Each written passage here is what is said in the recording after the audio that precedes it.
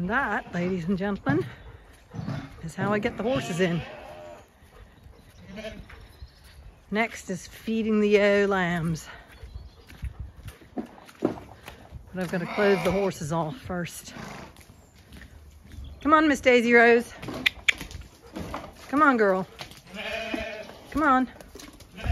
Walk on in. Atta girl.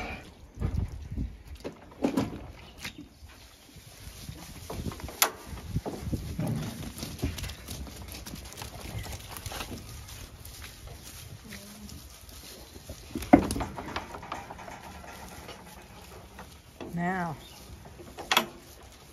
separate the alpaca. The ewe lambs and Ebony are there. The alpaca.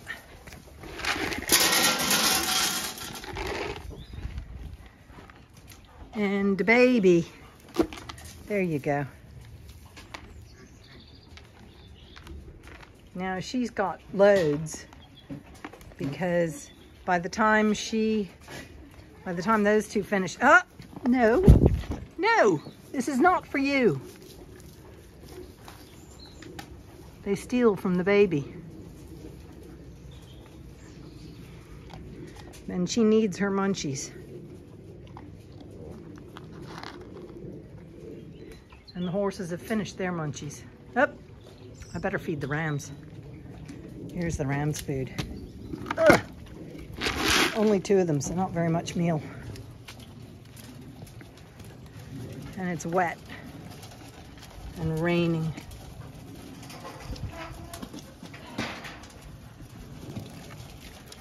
Having a good munch. Okay, now somewhere in here, there's a ewe lamb crippled with scald. I saw her coming back in, so I've got the doctor apparatus to use. But I have to spot her now. Ah, there she is. That one right there.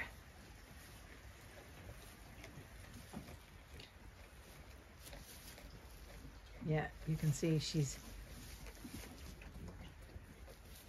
I think that's her.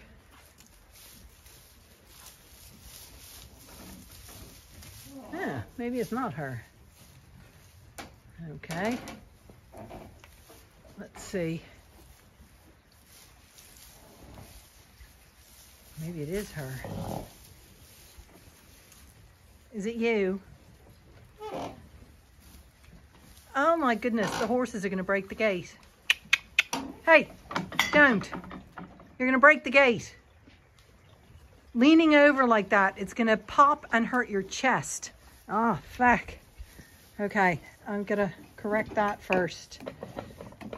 I'm going to have to move the food that's stripped down.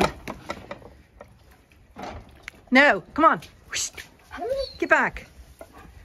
So she's trying to get all the food that's dropped over the edge. So I'm gonna have to rake that up because she could lean into that gate and break it. Hey, bold you. I'm gonna have to clean it up now. I'll have to do the scald lamb in a second. I'm just gonna leave the stuff here in your feed trough. Don't go and spray yourself now. So I caught the lamb and I've treated her. I've almost treated myself. I'm letting the stuff dry off in between her toes so that when she goes back, you can see the ground's wet. Inca here is, of course, helping me. So I had to herd the group of them into this corner to catch her, even though she was crippled lame. I've put the blue spot on her so that I can check her tomorrow. And probably by day after tomorrow, 48 hours, she'll be completely sound. I trimmed her toes, and Inca's sniffing around for the lovely, rich hoof pairings. It seems like all the dogs love hoof pairings. I think I put as much spray on myself as I did on in between her toes. You can see her white of her foot is a bit sprayed as well. So let's see if they've dried. Yeah, they're still a bit wet. I'm gonna hang on to you for a minute or two more, just so that your toes can dry. See, I drag that cloth in between the claws, so in that section of the foot, in between the two claws, to dry and pull all the mud off. And then I spray with that alomycin, this stuff. It's kind of a antibiotic mixture thingamybobby. And she should be sound within 48 hours, or at least here's hoping. So as long as her blue spray on her head doesn't come off. Maybe I should look at her ear tag too. That's her ear tag. 658. 658. Yeah. 658. Nope, we're gonna stay here even though it's raining. You can hear the dribble there. She's sitting there waiting for me, or lying down now. So it's raining. And I'm under the clear blue sky, except it's not blue.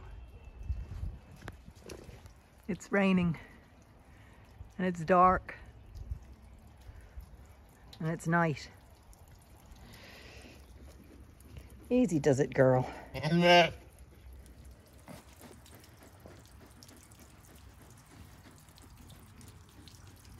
Okay.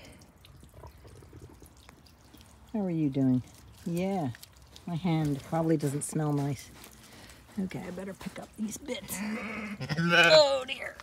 Okay, now. She's gonna be very sore now. Kind of saying, oh, my feet hurt, hurt, hurt, hurt, hurt. I'm gonna open the gate now to let them all back into the shed, out of the rain.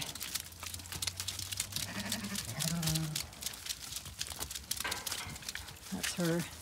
You can see her hobbling along. Okay. You can hear the rain over our heads. I'm gonna go inside. Okay, girls and boys. Everything's done for the evening.